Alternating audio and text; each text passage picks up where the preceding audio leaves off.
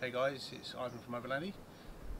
Welcome, and today we're doing a review on the long-term test of our CTEK charging system in our Land Rover Discovery 3. We're utilising the D250SA and the 120 Smartpass. It's called the off-grid system, and we're going to talk you through what we've been doing with this and how it's been coping in our vehicle. So we installed the D250 and Smartpass into the car, and I have to say to anybody that's looking at this, and the techie guys will understand this very, very quickly, one of the key points is the installation. Follow the instructions from CTEK.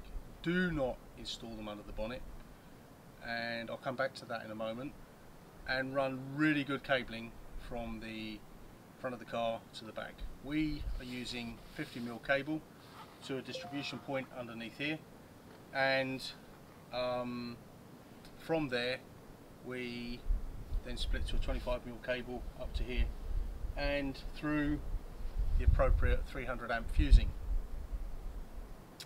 Again, the techie guys will understand this. Front to rear voltage drops 0.01. Bloody brilliant, it really is. And it makes a difference because it means the voltages at the back here and the D250SA and the Smartpass are getting really good voltages, and the continuity on the cabling is almost, it's negligible. It's nothing. It's almost nothing. There's no problem there. All of the joints are soldered and heat shielded, and so I will say to anybody that's looking at this and anybody that's looking to do it, make sure you get a really good installation done, and that all the joints, in my view, should be soldered and heat shielded. Some will say different, but for us it works, and this vehicle's been through a lot in the last year, and we've had no problems with the joints, having soldered everything. So let's get down to it. The D250 and the Smartpass is hooked up to our 140 amp alternator, and that in turn is charging a 140 amp per hour AGM battery from Discoverer, which is supplied here in South Africa by Untitled. I have to say, an amazing battery, and really does absorb power very, very quickly utilising the CTEK system. We've done tests, and the AGM was dropped down to around about 20%, which is around about 11.7, 11.8 volts. And we ran the car, we drove, we went to a next location, and 1 3/4 hours, 1.5 3/4 hours, that battery was fully topped up, right the way up, ready for the next night and the next part of the adventure of what Overlandy have been doing.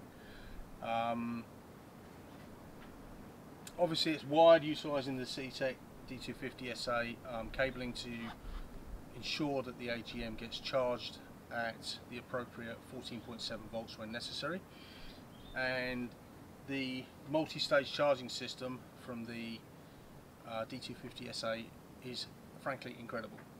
You can see it as you're driving along what the vehicle's doing. We've got a monitor in the front, and I'll take you a few photos of that and you'll see that.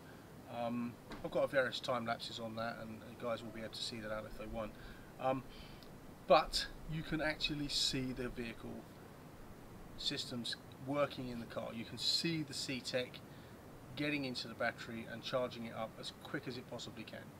And for the user that's in an overland situation, that is important, because unless you've got those batteries back up, you're going to have a problem, a really big problem. Some of the charging systems that are out there won't give you the 14.7 volts needed for AGM, or even the 14.4 volts for deep cycle batteries. I'll talk about batteries in another review some other time. But we use the AGM, and it's been brilliant for us. Now, the cool thing about the CTEK is, you start up, you drive away, and you get on with your life, and that battery's it just deals with it. It doesn't muck about, it just gets on with it, and you don't have to worry about it. It just does it for you. And that's really key, because you know, you're overlanding or you're doing your daily thing, you haven't really got time to keep thinking about, is it charging, isn't it charging? It just does it. And you know, it's almost plug and play and leave it, you know, and get on with your life, and it's that good. Now, before we settled with the CTEK system, we did test pretty much every other DC to DC charging system out there, and in the end, I decided that the CTEK was best for us. There are other systems out there. Some would say comparable, some would say not. I don't think they are comparable. That's my personal opinion. But I did test all the major brand charging systems. So why CTEK then? Well, it works. It doesn't go wrong. And the great bit for me is you've got various aspects of that D250A. So let's just talk about the D250SA. It will charge pretty much any battery out there, utilising the alternator or power fed to it, whether it be a charging system, AC to DC charging system onto the primary battery. It will then take power and keep your other batteries topped up, your service batteries topped up. So that's a really important factor for me. Secondly, it will charge those batteries up to the correct level. You put the black wire from the D250SA down onto the AGM, onto the negative, it knows it's an AGM there, it ups the voltage, happy days, you know. It's going to get into it and get it charged up. And it's going to poke up the voltage to about 14.7 volts when necessary. So for that, it's great, it's absolutely brilliant. The other added advantage is it also has an Mppt charging system built in for it for solar power, which means you can potentially charge 20 amps of power from solar through the Mppt in the D250SA and get your batteries topped up, again using solar power. So you can chuck up to probably around about a 300 amp solar panel on there, and a lot of guys are now starting to use bigger solar panels of that size when they're off grid, overlanding and such like, because, you know, let's be fair, we are chucking more and more and more stuff in our vehicles, and those batteries are getting hammered overnight, whether you're running fridges, ice machines, wife's hair tongs through a inverter, or whether you've got the kids' iPads or whatever plugged in, that service battery is getting hammered. And if you're only sucking 5 amps an hour overnight, you know, let's say you've got 12-14 hours, you know, you do the math, it's a lot of power you're sucking, and you've got to get it back in as quick as you can. Now if you're off grid and you're not driving somewhere the next day, you've still got power being drawn the next day, so you need a big solar panel. Solar panels we'll talk about in detail in another review, but the fact is that D250SA will give you that as well. So you haven't got to go and buy a solar controller. You've got it built in, and it works really, really well. Let's talk about the Smartpass. Man, what a bit of kit. What a bit of kit. You know, it will absorb as much power as it possibly can from the alternator, based upon what the vehicle's doing. So if the vehicle's taking up power to keep systems running, it will take the reserve power available from the alternator and get it into the battery. What I love about it, what I really love about it, is it does it in two ways. It seems to supply a voltage to the service battery that's at one set of voltage, and out of the auxiliary point here, or out of this service point here, what it will actually then do is supply a separate feed to your ancillaries within the vehicle. So your fridge, your I don't know, maybe you got your walkie-talkie in the back, or your VHF or whatever, you know, your handheld, whatever you've got plugged in, off of that. And on me, we take everything off of here. Everything comes off here. So this is isolation, and I get all my draw from the service battery from here. So what the Smartpass seems to do is it supplies power down there to charge it up, and then it supplies a different feed going this way. And I love that, because it means my service items are all at a stable voltage all the time, and that's brilliant. So then the Smartpass can get into topping up that service battery as quick as it possibly can and supply the systems to the vehicle. When you're not running, you'll see over here we've got a little light here. it means here it's now feeding from battery down from here into here and supplying this thing here, and then you're able to run your utilities. Now that's cool. Equally, what I love about it is it helps keep your primary battery up, and every now and again when it's all switched off, you'll see the little light at the bottom here pulse, and it's chucking a little bit of power. So it's just helping hold the primary battery, or your starter battery, at a particular level, and that's great until it gets itself to a level whereby it cannot do that anymore. So it helps keep your service battery or your starter battery at a particularly good level. When you're running, the green light comes on at the top, and that means you're actually getting power from the front to the rear. I love it. I really love it. It is frankly brilliant. What I also love about the facility of it is that if your starter battery is flat, for whatever reason, the Smartpass will engage immediately and give you power from your service battery bank to start up your primary battery. Well, everyone will say, well, that's the same what a solenoid does. Well, yeah, it does. It's great. And, you know, it will give a certain amount of power for X number of seconds, a certain amount of power for Y number of seconds, and so on and so on. But it does give you the chance to start your battery up, or you start your car up, sorry, and that's really great.